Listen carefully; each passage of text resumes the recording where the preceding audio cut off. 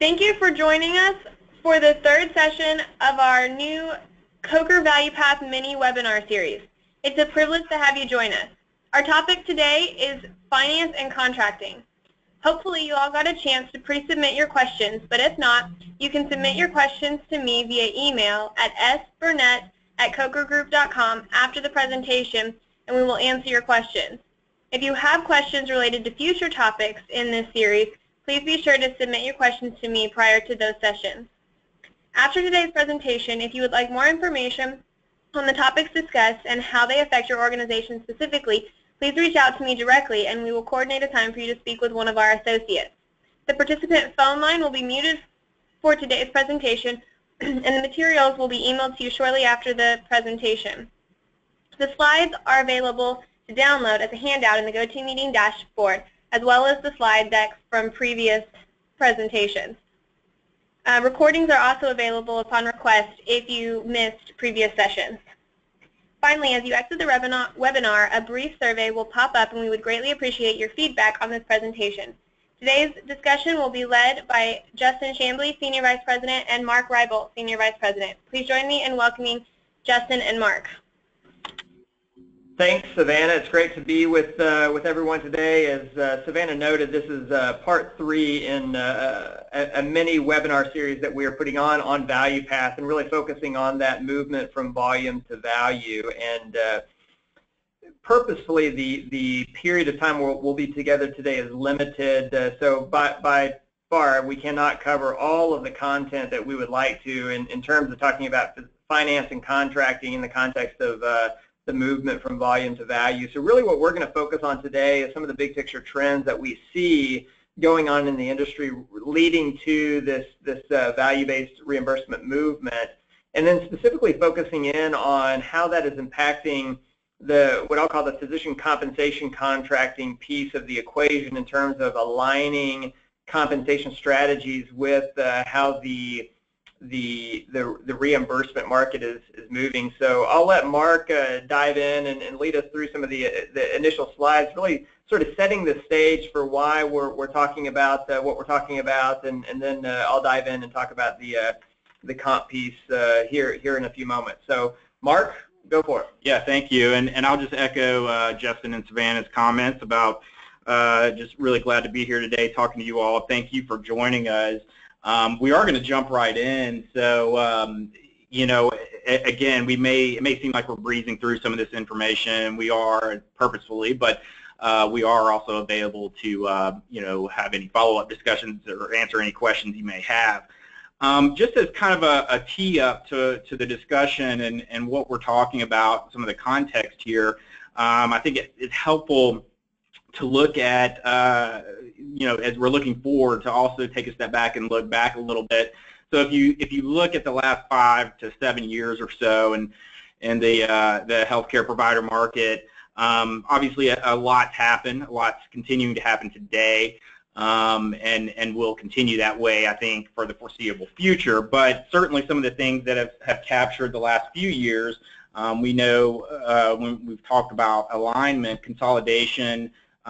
We use terms like strength in numbers, where you are seeing this consolidation between hospitals, between physicians, hospitals and physicians, just generally captured as this concept of alignment. And you know, I think the key here, though, is what we've seen, what we have been seeing and have been doing, and as we're working to increase market share, expand market share, for provider organizations, is really this move towards creating critical mass. So if the last 5 or so years have been about creating that critical mass, then we look at definitely what's really starting to take hold now, and for the next few years at least, is now we're talking about what to do now that we've created that critical mass, or what do we do after we've really pursued and implemented some of these alignment strategies.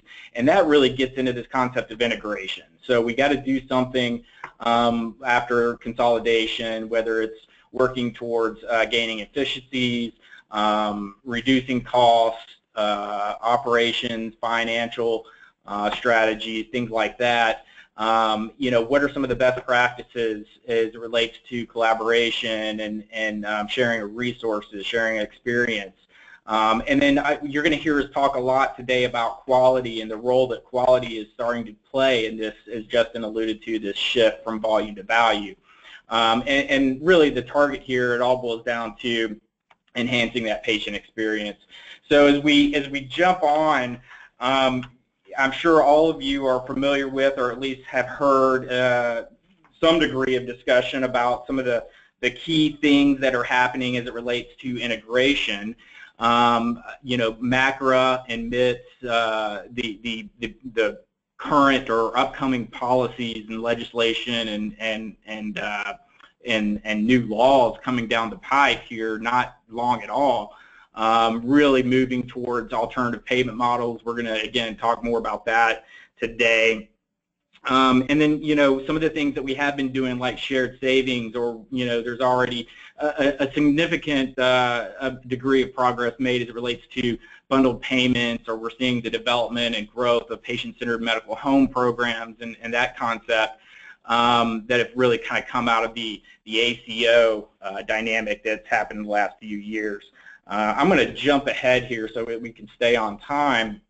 But as we talked about some of these alternative payment models, really that is one of the undoubtedly biggest shifts or changes that we're seeing as we shift from volume to value is in the payment models that come down for physicians, whether it's a hospital contract or it's even in the private group scenario. These are all becoming more and more relevant. So again, things like global payments, shared savings, bundled payments, value-based purchasing or value-based contracting, pay for performance or pay for quality, and then we all are familiar with the traditional fee-for-service model.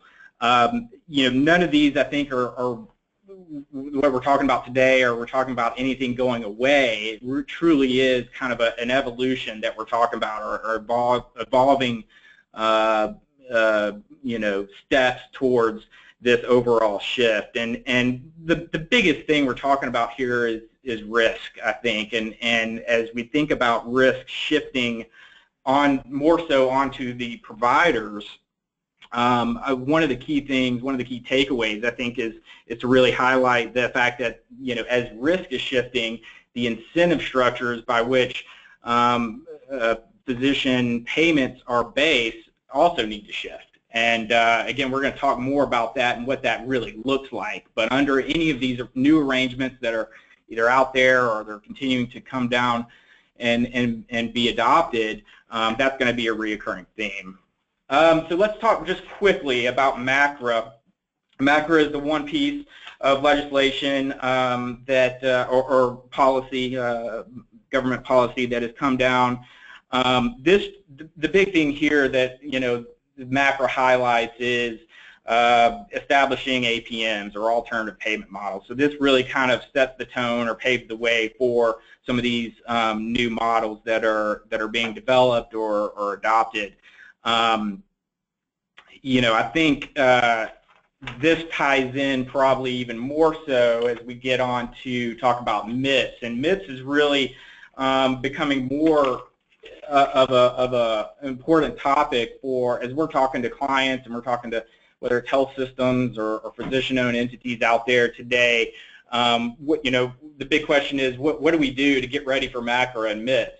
I think everybody's heard the fact that MACRA and MIPS really, these initiatives are starting to kick off as of January 2017. However, as you can see, MIPS technically doesn't start until 2019. That being said, as it relates to MIPS, this is by no means to, we want you to think that MIPS replaces fee-for-service. The traditional fee-for-service isn't going away. It certainly is changing, and as the impetus becomes and the focus really shifts more towards quality, it's not that fee-for-service is going away. It's just that how much physicians are ultimately being paid under these programs is going to be impacted by some of the key key components or key variables that are highlighted in MIPS.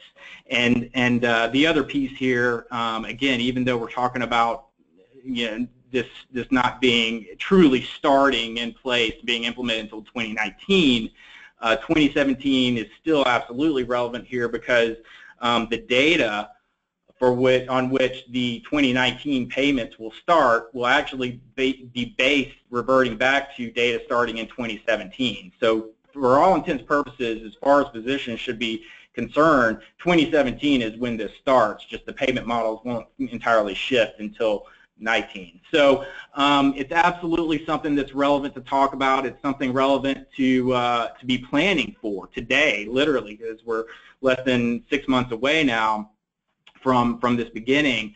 But obviously, as with everything else, the devil's in the details, and that's where we get into some of these models and get into some of the specific compensation arrangements that really are going to take place under these models. So I'm going to let Justin dive into a little bit more detail as far as that goes. Yeah, sure. Thanks, Mark. And as Mark alluded to, I mean, the reimbursement market is truly changing, whether you're in an ACO or CIN or just going with the flow relative to fee-for-service reimbursement in your market. I mean, the MIPS program is somewhat of a game changer because regardless of other activity, it is forcing organizations to start thinking about value because ultimately, as Mark highlighted, the MIPS program is going to affect reimbursement based on that quality component, and so it's extremely important. And one of the key things that we're focused on with respect to the overall ValuePath initiative is aligning incentives, meaning if we want a physician to change their behavior such that they're doing something different than they have in the past, we need to change the incentive structures to align the incentives with those behavioral changes that we want, meaning if our reimbursement market continues to change, our compensation strategies need to change alongside with those. And that's really what we want to talk about through the rest of the session here today. If you look at market data, this is from one of the more recent MGMA physician comp surveys, the market truly is changing. This survey indicated that 11% of total compensation for primary care physicians was tied to quality, slightly less at around 7.5% for specialty care, but still that's a huge increase from where it was just a couple of years prior. The other interesting statistic is looking at the number of groups reporting that 100% of their comp was productivity-based. That has decreased precipitously as well. So you can truly see in the market there is a change occurring relative to compensation structures adapting to be more value-based than purely volume-based. Another stat that's a little bit old, but I think is still extremely relevant based on our day-to-day experiences, is that the useful shelf life of physician compensation arrangements is pretty limited right now. And that makes sense just because of how volatile the compensation or the reimbursement realm is, meaning we've got to have compensation strategies that are somewhat nimble relative to the reimbursement structure, because if we stay stagnant in a fee-for-service comp strategy, but our reimbursement is continuing to be value-based, we're going to have a misalignment there, and it will ultimately affect performance for the health system or the medical practice, whichever it may be. So models have a limited shelf life. They're continuing to change as the reimbursement market changes. And other stats, such as the Merritt-Hawkins survey, just highlight the fact that the focus on quality as it relates to an incentive structure continues to grow as well. And one of the things that we see first and foremost relative to performance or value-based incentives in comp strategies is that the focus has truly changed, meaning 5 years ago there may have been, I'll say, quote, quality incentives in a comp model, but they were really more so citizenship type focuses, or citizenship focused, meaning did you get your charts completed? Did you attend a meeting? Things akin to that. And what we found is health systems are saying, look, these are the minimum work standards that we expect of an employed doctor. We're not going to incentivize for those anymore. Those are just expected. And so we're going to take these dollars and focus on true value adds going forward to the extent that we have the data to support them. And that's been a key change. and it's largely driven by the changes in the market. And a lot of the funding for these changes are coming from third-party payers, meaning in many markets we see the Blues or Aetna or United, whoever it may be, coming to health systems and saying, look, if you'll partner with us on X, whether it be a patient-centered medical home initiative or better documentation so we have a better sense of how sick our patients are, whatever it may be, they will provide additional compensation or reimbursement to the organization for those things. Of course, Medicare and their various programs have been around. Distributions from ACOs and clinically integrated networks are on the rise. And for more than anything else, we see health systems saying, look, we are willing to ante up relative to the quality metrics, or we're willing to realign some of the current compensation that is purely production-based and put it into value-based endeavors, because that is a core focus going forward. So how these performance incentives are funded can come from various sources, but the key is that they are becoming more predominant, whether that is internally funded or externally funded. What we also see, and this is highlighted on a different slide, is the value within the overall compensation structure can vary as it relates to the quality or performance metrics. Meaning, right now we see much more of a focus in the primary care realm relative to performance versus specialty care, because really a lot of the activity in the market right now is primary care based, meaning, let's establish that care management protocols. Let's have the primary care physician being the gatekeeper. Let's have them truly manage the care of a population. And once we get that down, we can start focusing on other specialty care initiatives. And that doesn't mean that there's no activity in the specialty care realm. There still is a lot. You think about Medicare's joint replacement bundle payment pilot and cardiology bundles that have been talked about, and others akin to that. Lots of activity in the co-management space for specialty care. So there's things going on in the specialty care realm, but it's much more so focused in a few key areas versus being sort of this overarching premise that primary care is focused on driving the value. And it goes without saying that there is a lot of challenges that come into implementing performance-based incentives in any environment. One of those being the ability to capture data. Productivity-based compensation arrangements are easy because, in essence, we're just polling or pursuing data in a system relative to a single production metric. Whereas with performance incentives, I mean, we're talking about various quality metrics, patient satisfaction metrics, perhaps readmission metrics, length of stay metrics. I mean, it can the number of metrics, especially when you multiply it by a number of specialties, can become quite voluminous. And so the ability to capture good data, to report on it timely, for it to be accurate, becomes a huge challenge. And it's one of the things that we see health systems and medical practices struggling with is, how do we capture the data that we need to support what we want to do in a performance realm?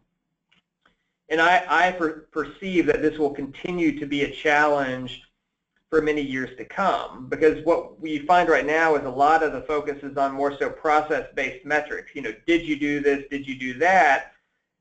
And I think the question that a lot of physicians have, at least in my speaking with them, is, is this truly quality? Or is it more so just, my nurse doing something?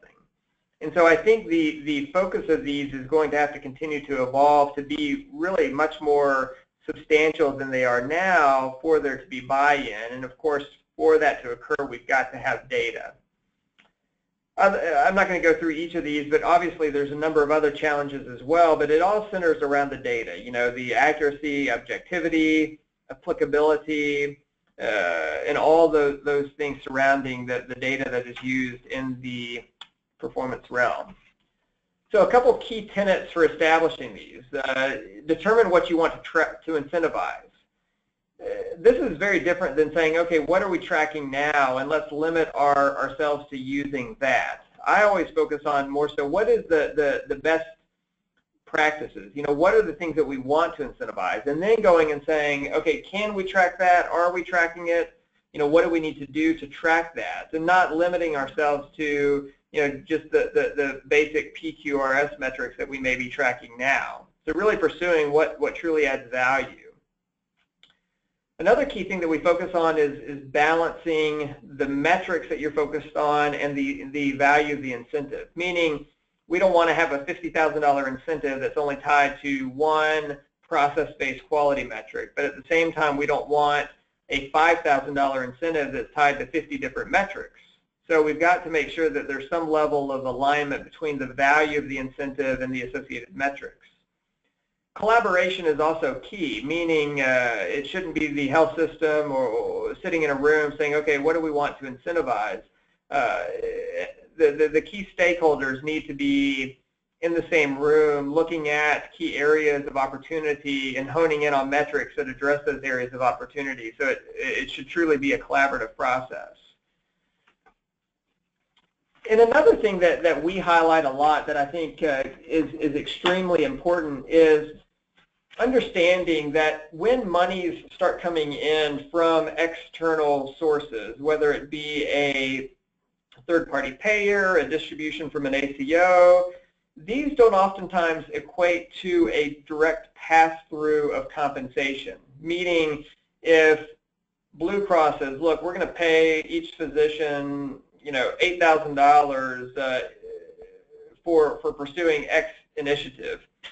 Well, that's great, but I view that as a new revenue stream, not a new compensation stream, meaning those should be seen as additional reimbursement similar to fee-for-service reimbursement, because if we establish the expectation that any new monies tied to, quote, value-based programs is a pass-through of compensation, ultimately these are going to replace our fee-for-service reimbursement, and we will have set the precedent that 100% of those dollars coming in should go directly out as compensation. And we will have no monies to fund the infrastructure of our organization. So I always highlight the fact that new money should be viewed as revenue, not compensation. So they should be viewed as funding mechanisms for the overall program, meaning paying for compensation, but also all the overhead that goes into running a medical practice versus simply a pass-through of compensation. So boiling all of this down, sometimes I think the idea of moving down this value-based reimbursement path or value path can be overwhelming. And so what I try to do is just highlight a few key questions that I think organizations should be asking themselves now, and based on those answers, acting upon what the next steps are. So a couple of these just to highlight, is our compensation methodology, meaning how we're paying our physicians, aligned with the organization's mission, values, vision, etc. Because if they aren't, there's a huge misalignment there, meaning we're asking our physicians to do one thing, but we're trying as an organization to do a different thing.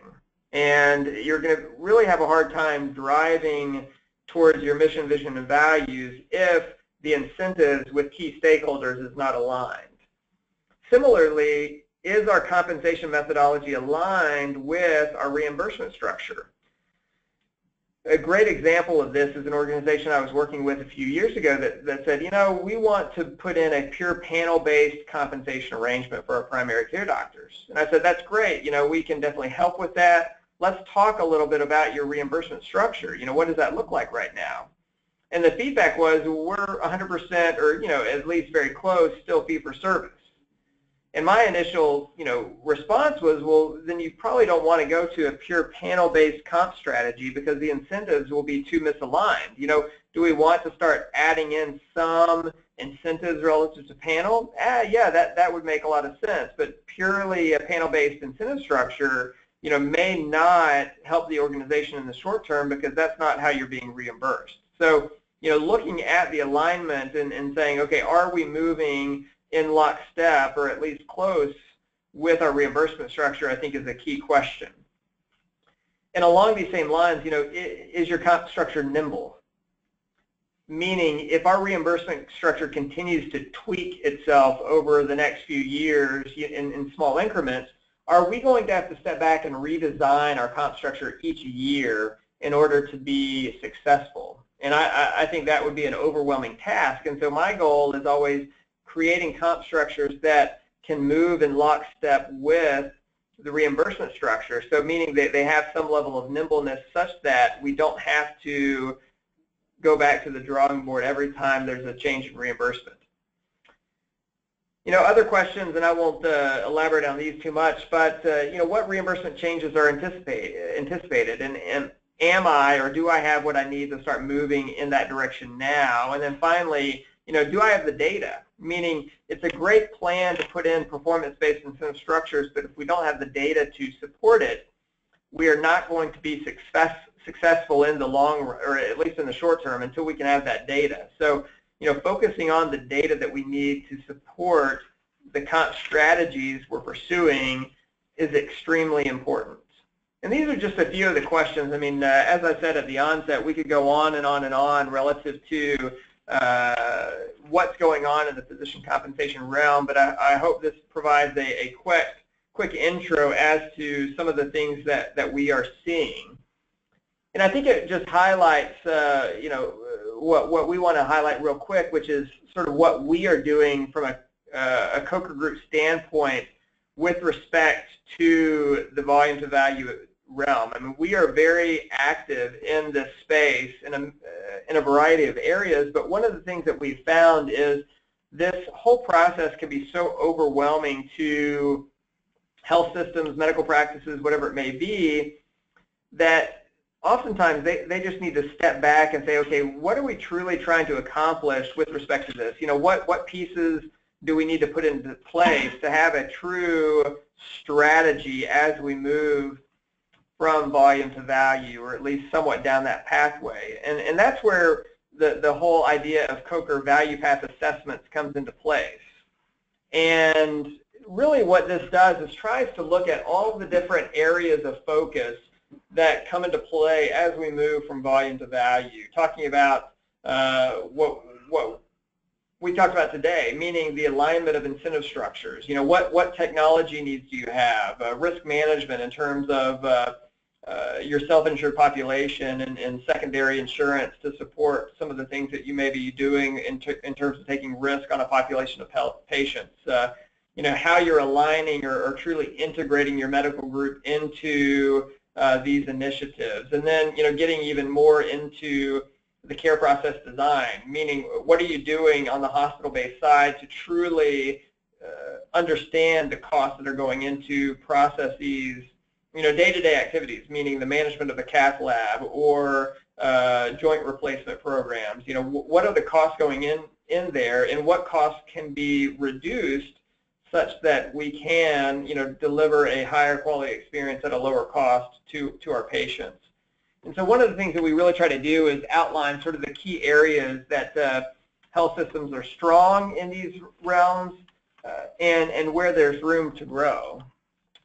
And our assessments are really designed to help organizations make this transition and provide a roadmap as it relates to moving down this path. Some of the things that we really focus on in these is a comprehensive survey of your markets and you know, where your reimbursement strategy is heading. What we find is a health system in Boston is moving at a very different pace than a health system in rural New Mexico. And so the same strategy shouldn't apply to both organizations. We need a custom strategy based on where the local market is heading. So one of the things that we try to do is help an organization understand their local markets. And really what we ultimately provide is both written and verbal outlines or reports, basically outlining the specific steps that organizations should take to move down this pathway, which you know, is very custom driven because of the needs being very custom based. And so obviously, you know, we feel like we have a lot to offer in this realm, and really if there's anything relative to this conversation that's piqued your interest, or any of the other WebExes that we've provided to date or the ones that are coming, Coker would love to be of assistance to you and really help ease some of the concerns or the hesitation that comes with this pathway that we find ourselves in, and really offer our assistance in helping you move down that volume to value pathway. So with that, I'll pitch it back over to Savannah, and she can wrap it up. But as she said, any key questions that you have, feel free to reach out to Mark or I, or most importantly, reach out to our Chief Medical Officer, Dr. Knight, who is really spearheading the ValuePath initiatives, and we'd love a chance to chat with you. So Savannah, why don't you close us out? Thank you, Justin and Mark. Like you said, if you have further questions or are interested in further discussion, you can reach out to me or to Justin or Mark, and we'll coordinate that. Again, we'd appreciate your feedback as you exit this webinar, and we look forward to having you with us for our next session in 2 weeks on the topic of care process design system. Thank you.